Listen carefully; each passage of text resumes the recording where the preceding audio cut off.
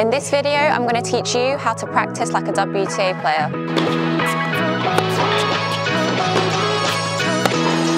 Hey guys, Alex here from Top Tennis Training, and today I'm joined by Eden Silva. Now Eden is a WTA player, world top 300, British number 8 and former quarterfinalist in Wimbledon in mixed doubles.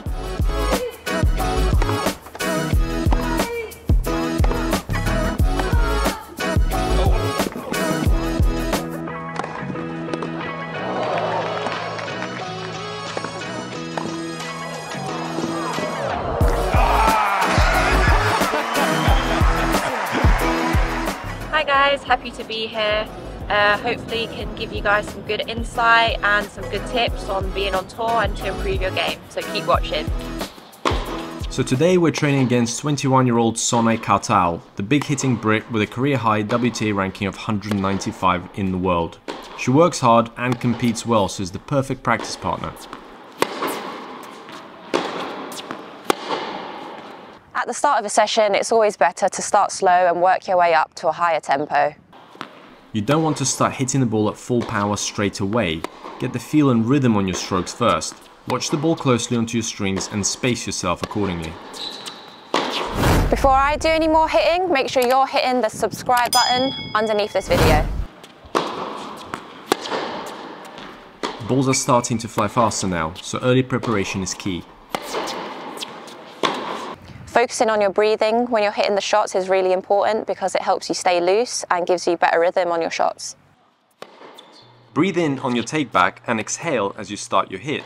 That's why you'll often hear players grunting in matches. And don't hold that racket too tight, just enough so it doesn't slip out of your hand. You want easy power through racket head momentum, not through tension. When your opponent is hitting at a high tempo like this, it's so important to keep adjusting to every ball and not get stuck defending deep behind the baseline or get caught inside the court after you've moved in. Recognizing the short ball is key though, to put your body weight into the shot and take over the initiative as much as possible.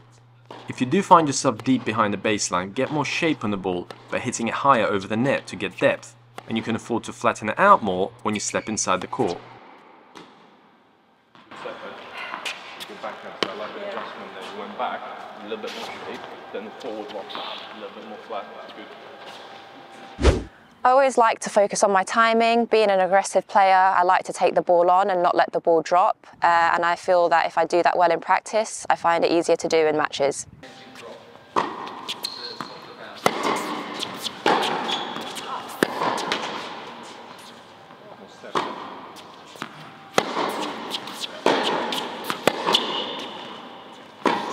At this point things got tough. Eden likes to go forward and take the ball on, but it has to be done on the right shot.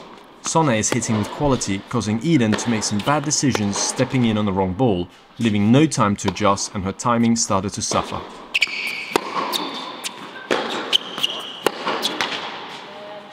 It was a good time to take a water break and reset. It's my job as a coach to get the player back on track as quickly as possible. Eden is simply playing too rushed and is starting to lose her form. My advice was to temporarily take an extra step back behind the baseline, just so she can start feeling like she's got some time on the ball again. She can still move forward if there's a short ball, but needs to recover back behind the baseline every time. Then, to find her timing, I want her to reduce her backswing a little so she can meet the ball out in front, and then use her upper body rotation to finish the stroke and not jab at it with her arm.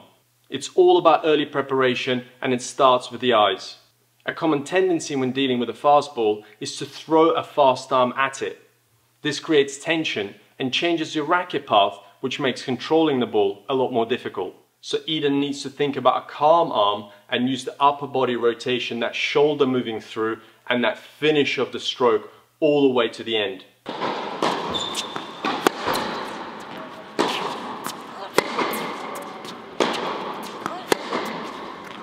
It was good to see Eden responding well to my advice, and her level went back up.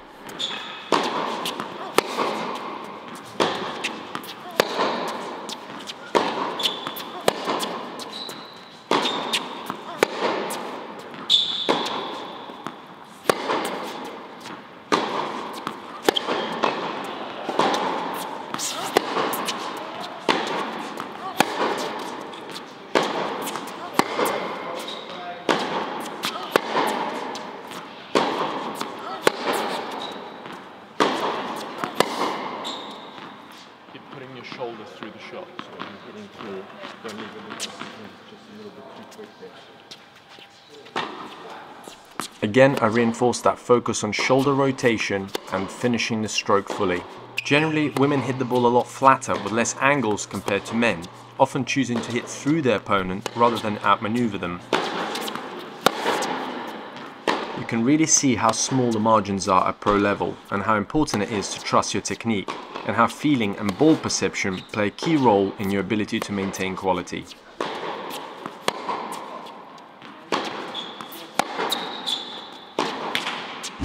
Topspin is really important on your ground strokes for consistency. On my backhand, I'm naturally a little bit more flatter with my hit, but I still try to use my left hand as much as I can to create that cover over the ball and to make sure I can accelerate.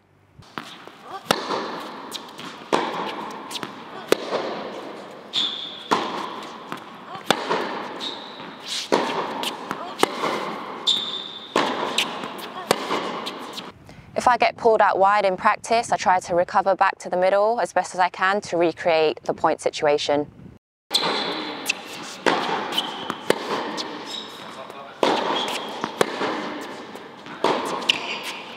Always try to keep really light on your feet when you're moving forward and backwards or side to side, as that will help you adjust better to the ball.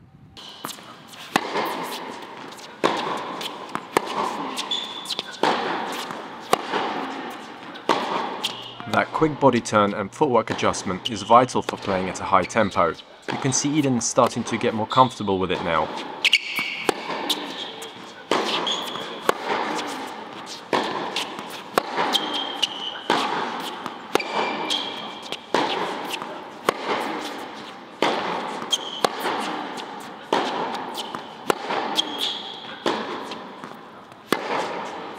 When I practice, I try and focus on getting good depth on the ball because that will help me in matches and help me get a shorter ball so then I can attack.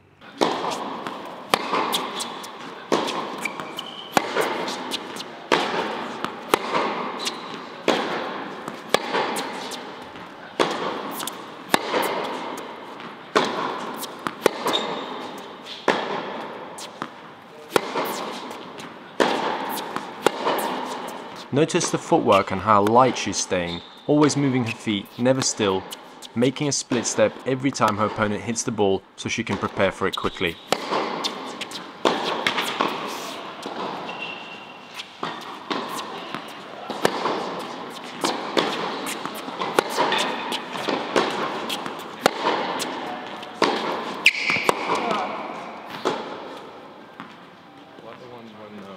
The ball comes, you don't just go and wait. It's more like step, like backhand, step, just stepping into the shot. It was time to push things to the next level again and focus on getting behind the ball, and when she can do it, to step forward into the shot and transfer her hip and body weight into the ball, generating a heavier shot for the opponent to handle. No more waiting for the ball.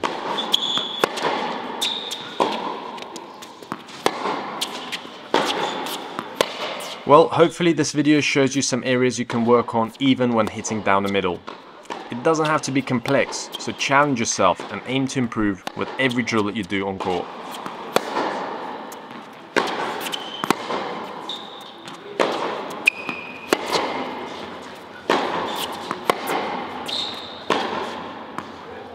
So thank you guys for watching. I hope you enjoyed this video. If you did, please press the like button, share it with your friends, leave a comment under the video, and of course subscribe to the channel.